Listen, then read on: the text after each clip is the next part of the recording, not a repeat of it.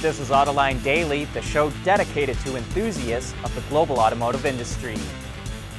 Automakers in the U.S. are facing much stricter fuel economy standards from the Environmental Protection Agency.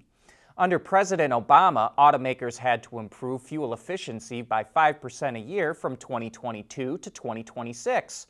Under President Trump, that was cut down to 1.5%. And now, under President Biden, the EPA is returning to the 5% improvement rate. The Trump administration regs meant automakers needed to achieve a fleet average of 43.3 miles per gallon by 2026. With the new regs, that bumps up to 52 miles per gallon. Of course, automakers can use a number of offsets to hit that number, like selling more electric vehicles. The EPA estimates that BEVs will account for 8% of all new car sales by 2026, or about 1 million vehicles. It wants even more drastic regulations to fight climate change starting in 2027, and is now asking for comments from all interested parties. Regulators and environmentalists point out that the transportation sector accounts for most greenhouse gas emissions, and that's true. It used to be the electric utilities, but they've switched so much from coal to natural gas that their emissions are now less than the transportation sector. But don't forget that the transportation sector includes ships, planes, locomotives, mining trucks, agricultural equipment, and a host of other sources, and they're not affected by these regulations. And here's our Autoline insight. Light-duty vehicles only account for about 16% of emissions. And while we're in favor of the auto industry doing its part, it seems to us that the other 84% of the economy is not doing its fair share. Speed to market is extremely important in today's auto industry, and that's why Renault is adopting a cloud-based software platform called 3D Experience from Dassault Systems. It's all about developing new products faster, including mobility services.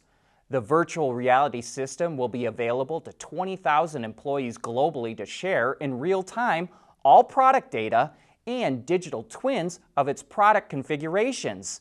And it's able to simulate their entire life cycle, including manufacturing. Not only will it cut costs, Renault says it will cut product development time by around 1 year. Okay, here's something we didn't see coming. French automaker Renault is partnering with Chinese automaker Geely to build hybrids in South Korea to export to the United States. Got all that? Well, 20 years ago, Renault bought the car-making operations of Samsung in South Korea. So as part of this new deal, Renault will build the Lynk & Co. 01 model in Busan, South Korea. Lynk & Co. is Geely's premium brand, and Geely wants to export the vehicle to the United States since South Korea and the US have a free trade agreement. And that means Geely can avoid any import tariffs. In addition, Geely will help Renault create a new plug-in hybrid brand in China, which will develop cars on Geely's compact modular architecture, the same one that Volvo also uses. We want to know what drives your testing. OTA, connected car, diagnostics, remote testing. Intrepid Control Systems is here to help you work from anywhere. Intrepid Control Systems, driven by your data. Ford snagged a lot of headlines when customers used the onboard generator from F-150 hybrids to power their homes during a massive power outage in Texas.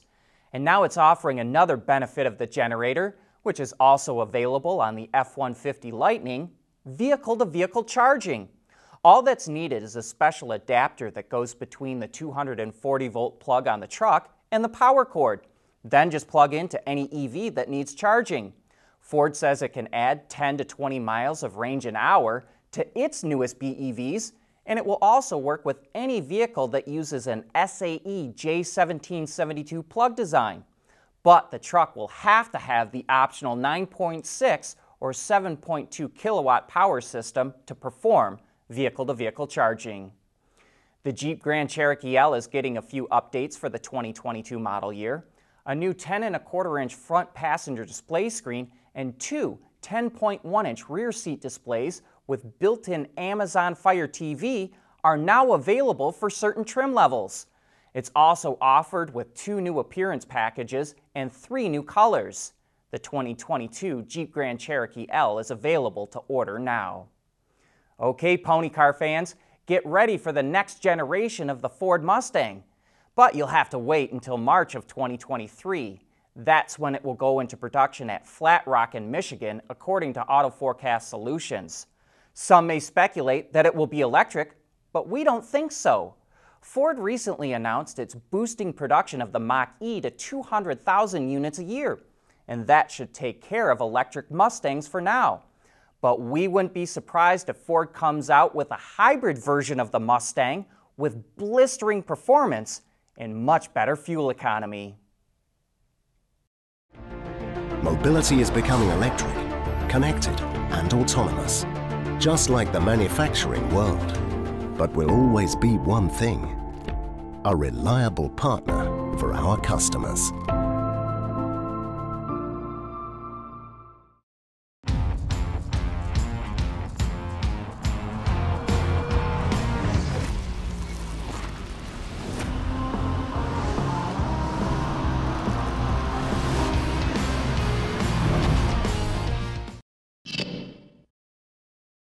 Honda is trying to take some of the stress out of hospital stays for children.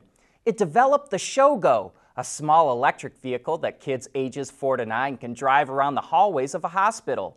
It can go between 1 to 5 miles per hour and includes an IV pole holder, push bar, toy bucket, cup holder, and even a horn.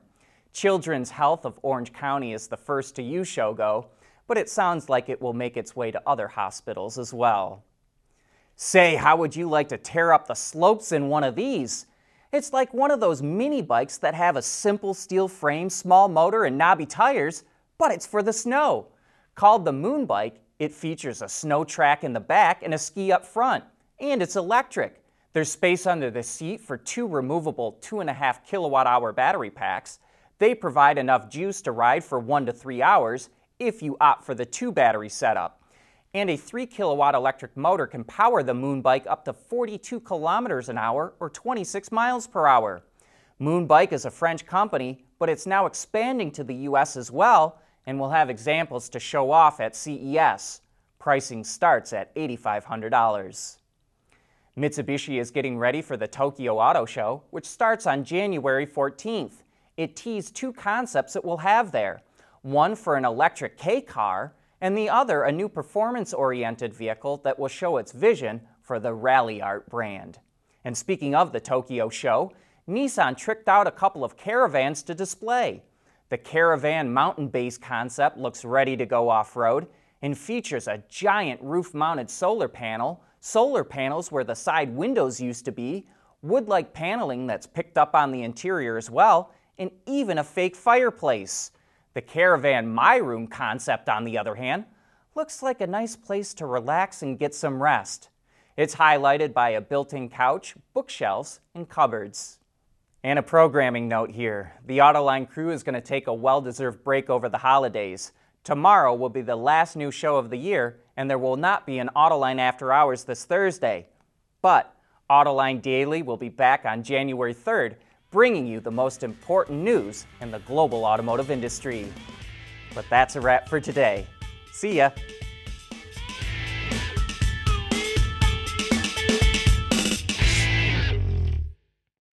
Autoline Daily is brought to you by Bridgestone, solutions for your journey. Intrepid Control Systems, over-the-air engineering, boost your game. And by Scheffler, we pioneer motion.